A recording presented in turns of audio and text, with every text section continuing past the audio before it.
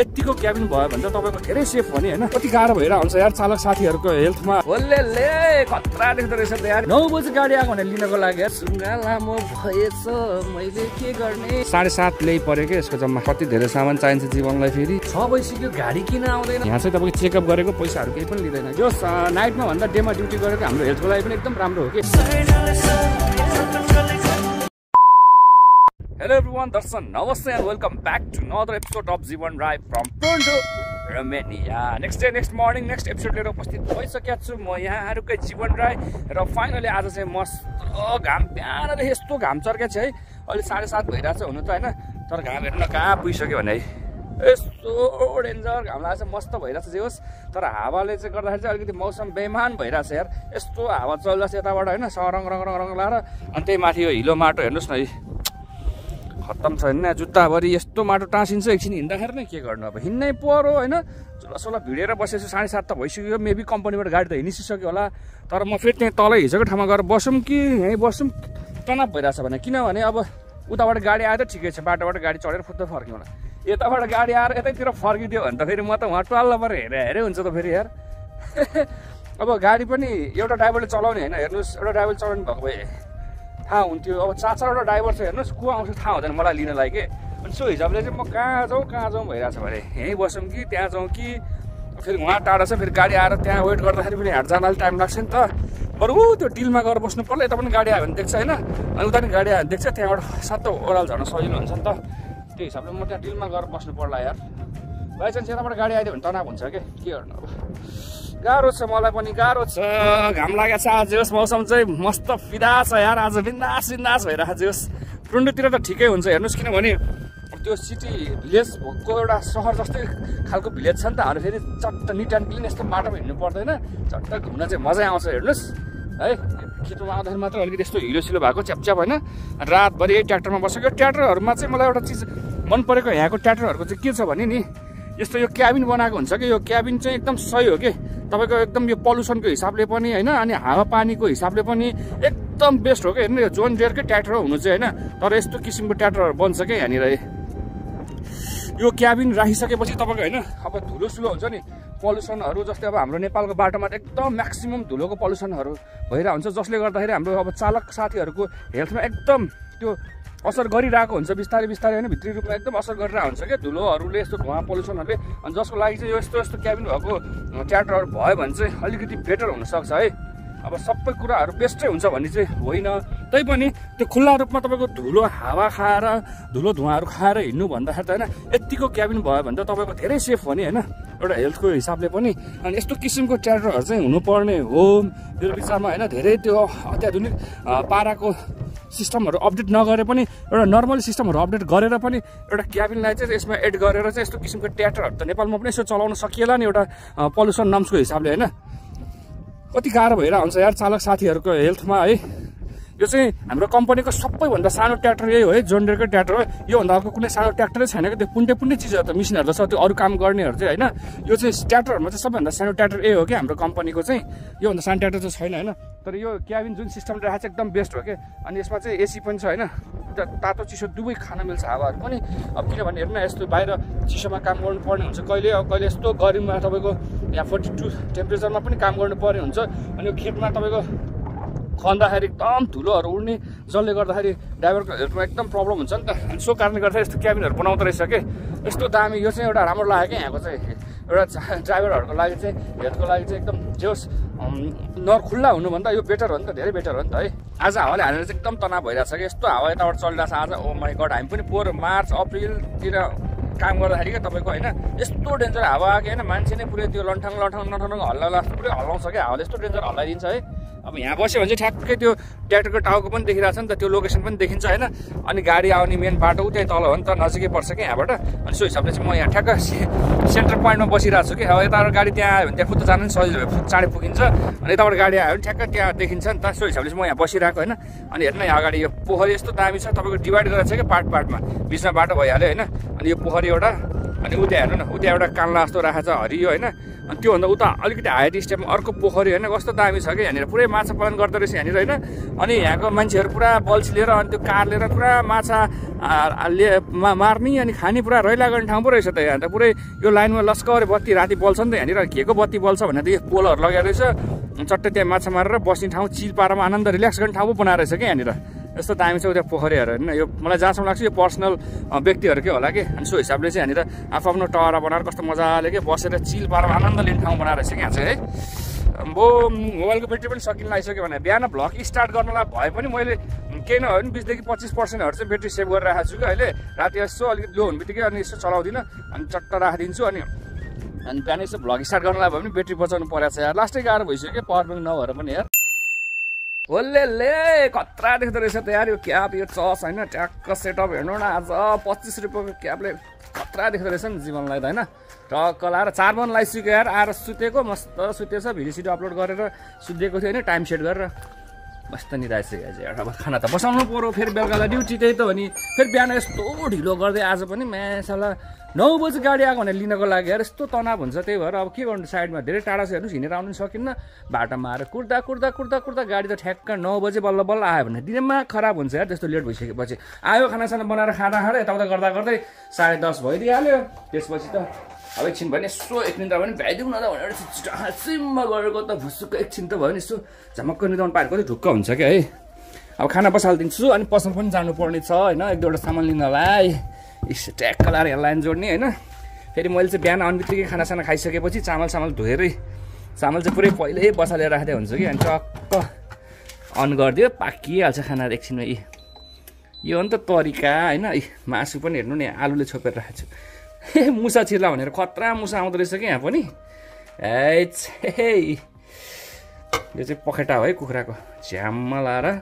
बिहान भुटेर लेदो झोलछोल हालेर राखेको छु कि। टक्क लाएर पसल जाने हो, पहिला 1-2वटा सामानहरू लिएर आउँछु, भात बसालिहाल्यो, पाकिहाल्छ, तरकारी रेडी छ, नो प्रब्लम। जीवन राख्यो गम दिने हो जाने हो। 4 बन लगाइसक्यो यार। अरूभन्दा मेन कुरो चाहिँ छिटो गरेर आउनुपर्ने हुन्छ पसल पनि है। ढिलो हुन्छ मलाई फेरि ड्युटी जानुलाई। 4:30 देखि 5 बजीभित्र गाडी आउँछ, त्यसपछि हिँड्दै हाल्नुपर्ने हुन्छ यार। बिहान पनि ढिलो गर्दाखेरि चाहिँ लास्ट औडा लाग्ने क्या यार। एम्फुली दिमाग खराब हुन्छ है। 9 बजे आएर बेलुका 5 बजी जाँदाखेरि हिसाब गर्नु न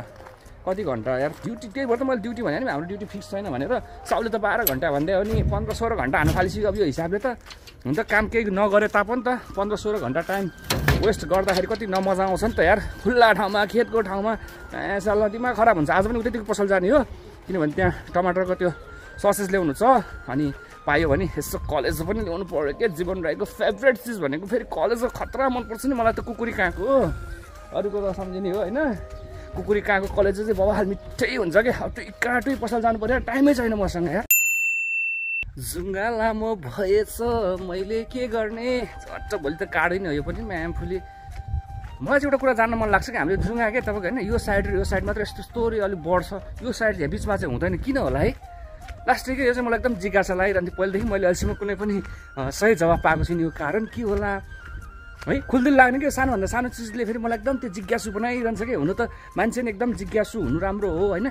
हरेक कुराहरू जान्नको लागि होइन। जे होस् हरेक सानो कुराहरूमा पनि एकदम जिज्ञासु हुनु एकदम राम्रो कुरो हो भन्छ। आफूलाई यो जुङ्गा यार जहिले काट्छु होइन मैले, अनि यसो हेर्छु अरू बढ्दैन है फेरि बिचतिरको, अनि यो र यो मात्रै बढिरहेको हुन्छ भने दिमाग खराब हुन्छ यार। के हो पारा यार। अब यो पसल त खुले नि होइन, खुले 3:30 बजेको टाइम हो नि त। फेरि 4 बजे अब खुल्नै परिहाल्यो नि होइन।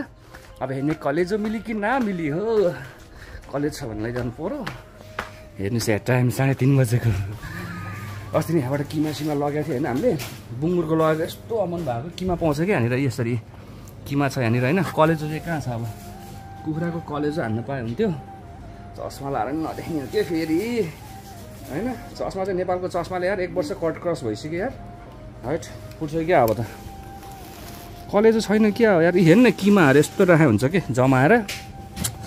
अब यहाँ कलेजो हेर्ने मलाई फेरि यिनीहरूलाई फेरि भाषै बुझाउन गाह्रो यार। लास्ट गाह्रो के मलाई त एकल काटे भइसकेपछि गाह्रो छ हौ। अब पहिला टमाटर सस निकालौँ, अनि फोटो देखाएर भए पनि यसो खोज्नु पऱ्यो कि यहाँनिर छ किन। अस्ति एउटा यार जुजुगाउँ त्यो दल्ने कुरो किनेको 10 रुपियाँ रे, एकैछिनमा सेन्ट जाने यार, कामै छैन यार। के गर्नु है गाह्रो छ मलाई नि नकिनी भएन फेरि कहिलेकाहीँ यसो घुम्न गइन्छ बजारतिर हल्का दल्न मन लाउँछ दलेसी अनि फेरि उडेर जान्छ अनि पैसाको सत्यानाश हेर्नुहोस् अब टमाटरको ससेस कहाँ छ टक्क निकालौँ के हो आज कार्टुन राख्दैछ त हाम्रो साउनी बजैले मैले खाने टमाटर खोइ यार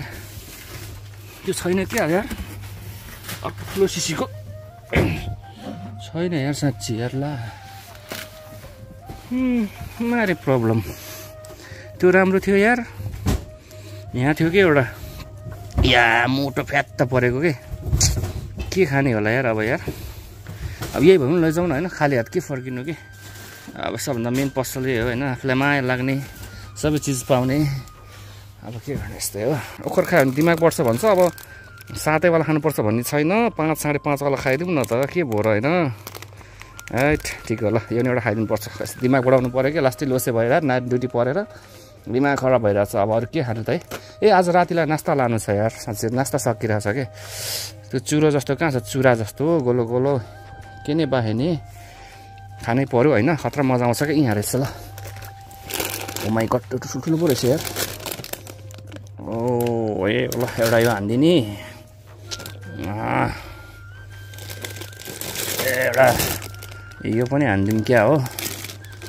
ल यो दुईवटा हान्दिनु पऱ्यो यो नास्ता हुन्छ होइन 4-5 दिनलाई पुग्छ कि यति लग्यो भने च्याक्क नास्ताको लागि है यो चाहिँ रातिको लागि हो खासमा चाहिँ बबालै हुन्छ अब यो निकालिहाल्यो अब अरू के निकाल्ने के खाऊँ यार खानेकुराहरू त हेर्नु यति धेरै छ यार के खाऊँ जे देखेँ त्यही खाऊँ हुन्छ यार अब कहाँ आफूले चाहे जस्तो भने जस्तो नि सबै चिज संसारमा कहाँ पाइन्छ र फेरि गाह्रो छ नि मलाई पनि यार के खाने होला अब नखानेहरू भयो यति भएपछि पुग्छ अब एउटा कलेज लैजाउँ अनि पुग्छ क्या त झट्टा हेर्दा हजुर जिन्दगी दामी छ आइयो टक्क लाएर 40 रुपियाँ सकाएर आइयो यार आम्बो पहिले पछि पैसा पसैले पछि पैसा गएको गई के गर्नु खानु पर्ने चिज त ल्याउनु पर्यो नि होइन खानालाई दिएकै छ कि अरे मनी नो प्रब्लम टक्क लाएर ल्याउनु परिहाल्यो टमाटरको ससेज होइन भोलिलाई पुग्थ्यो पर्सिलाई पुग्थेन जल्दी हालेको क्या फेरि मेरो भात पनि पाक्यो होला यार 1 मिनट बाँकी छ अब टाइम टक्क लाएर 12 मिनटको टाइम सेट हुन्छ क्या अनि आफै पाकिहाल्छ कलेजो पाए यस्तो कि आधा किलोको कलेजो हेर्नु न पुरै आइस जम्मा रहेछ कुखुराको कलेजो रहेछ होइन 7.5 ल्याइ पऱ्यो क्या यसको जम्मा सस्तो पर्छ कि यताको तुलनामा त्यहाँ यस्तो चिजहरू मासुहरू कलेजोहरू जे पनि अलिक सस्तै पर्छ कि यहाँभन्दा चाहिँ त्यहाँ गयो भने यहाँ तपाईँको त्यो 7.5 कि 700 ग्रामको डब्बा हुन्छ 13-14 रुपियाँ परिन्छ कि अनि महँगो हो कि त्यो हिसाबले चाहिँ आज चाहिँ यो टमाटर लिएर आएँ मैले यो ठुलो यो टमाटर मिठो रहेछ कि अझ यो भ्यात्त परेको अलिक धेरै पनि आउँथ्यो होइन यो चाहिँ दामी रहेछ यो ब्रान्डको यो सकिया रहेछ कि त्यही भएर यो उठाइदिएको ठिकै छ नो प्रब्लम यो पनि चलिहाल्छ टमाटरको सस अन्त रक्क हामी त टमाटरको सतै हाल्ने गरेको छ नि त फेरि खतरा मिठो हुन्छ नि त होइन खाने पर्यो जीवनको फेरि यहाँ मसलाहरू राख्ने ठाउँ हेर्नु न यस्तो प्याकअप छ कति धेरै सामान चाहिन्छ जीवनलाई फेरि के गर्नु है अब चट्ट यो सबै अब राख्नु पर्यो अब यो खाजाहरू चाहिँ बेलुका नास्तालाई लिएको कि यो र तपाईँको यो चुरा बेलुका नास्ता लैजानु सही हुन्छ नि त